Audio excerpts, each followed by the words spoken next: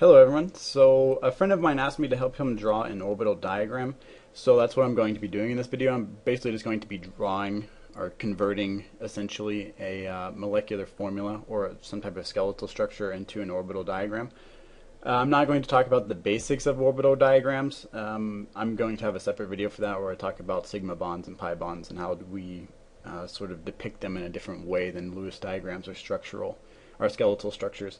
Okay, so the first thing that you'll probably have is either a molecular formula, which is what I have. So my friend gave me CH3CONH2. So the first thing that when you are looking at this, you kind of first have to have an idea of what it's going to look like, obviously. So when you see this is usually an amide, so CONH2. It's a pretty common depiction of an amide. There are no substitutions on the nitrogen. So what I'm going to do, the first thing I'm going to do is draw the structure in a skeletal form. I think starting out, that's probably a good way to go about this.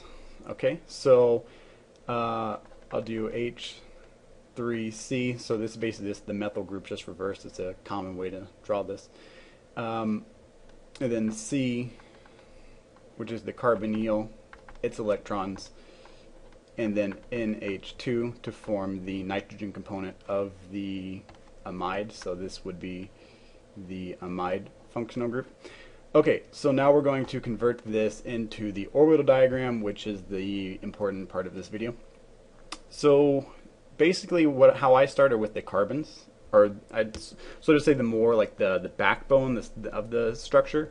So I changed that from carbons in this case because there are carbon and then there's also nitrogen, so but it does help to draw the carbon first. Okay, so I'm going to draw the carbons and I'm going to draw this nitrogen on here because I know that those kind of are the foundation of this structure, if you will. And then the next thing I'm going to do is change the brush so I can draw this better. Okay, so I'm going to draw the easiest part, which are the hydrogens. So you have to know that it's a sigma bond, and sigma bonds somewhat look sort of like this. And then the H is just going to go in here, and then that represents the spin of the two electrons within the sigma bond. And then I'm going to do that for the other bond to this hydrogen out here.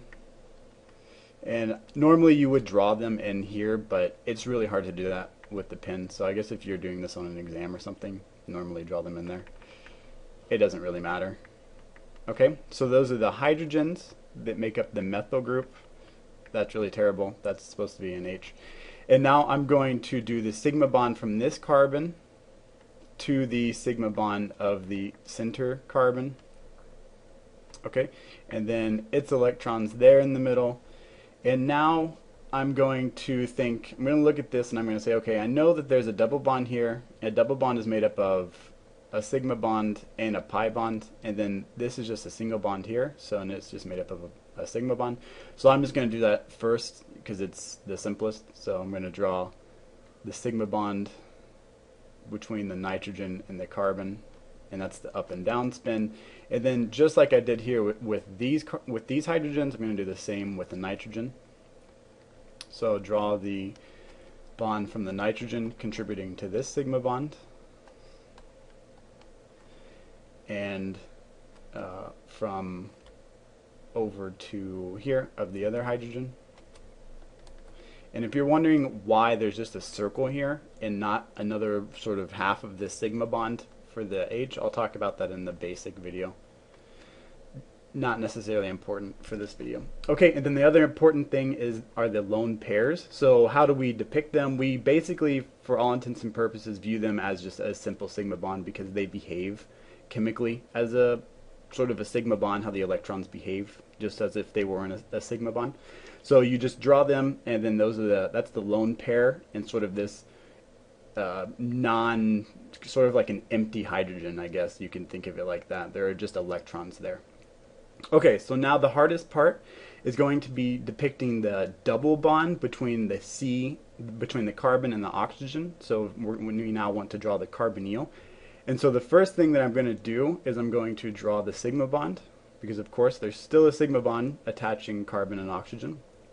And I'm going to draw oxygen up here, and then I'm going to switch colors because that could probably be confusing. And then I'm going to draw this sigma bond here, and I'll draw in the electrons there. And now I'm going to do the lone pairs for the oxygen. We're going to do that just like we did on the nitrogen, fairly simple. And again, the way I'm drawing this, so sort of the three-dimensional geography, or if you will, is that the bonds would be repulsed out here, so the electrons repel each other, right? So they would be forced into this sort of 3D shape. So it is important to sort of depict things like this with the lone pairs out here, so a maximum distance away from each other. And then I already have this here, and so the only thing I have left is the pi bond of this double bond. And so how we do that is, of course, you need to know that pi bonds are made up of a p bond, as well as a sigma bond. So how do we draw a p bond? So we have to draw this p orbital. I'm sorry, not a p bond, a pi bond.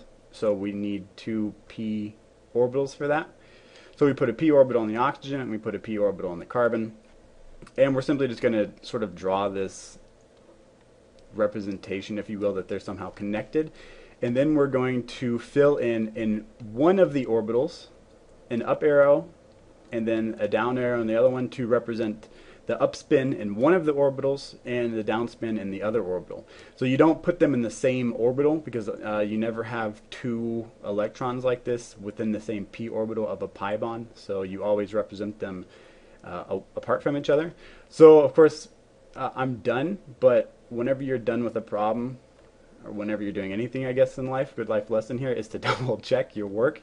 So how I'm going to double check my work is I'm going to say, okay, I know that each atom here has to have 4 bonds, right? I can't have more than 4 bonds. That's almost theoretically impossible. I don't want less than 3 bonds because we don't have any plus charges here. This is a neutral molecule. So I'm going to look at each one. I'm going to say, okay, there's a sigma bond here, a sigma bond here, a sigma bond here, and a sigma bond here. So there are 4 bonds on this carbon, and it's therefore sp3. So I'm kind of good. I'm done there. I'm going to go to this central carbon here. I'm going to say there's a sigma bond here. I already notated that one here. There's a sigma bond here, and then there's the pi bond here, right?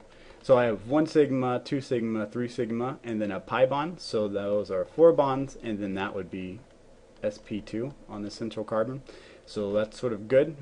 I'm just looking for the 4 bonds. And then I'm going to go to the nitrogen. I'm going to look and say, okay, so I have the sigma bond here in the middle, connecting nitrogen to carbon. I have the sigma bond between nitrogen and hydrogen. I have the electrons represented, so that's a sigma bond. I'm going to say the lone pair looks good. That's a sigma bond, and then the other one, the other nitrogen-hydrogen bond, is a sigma bond.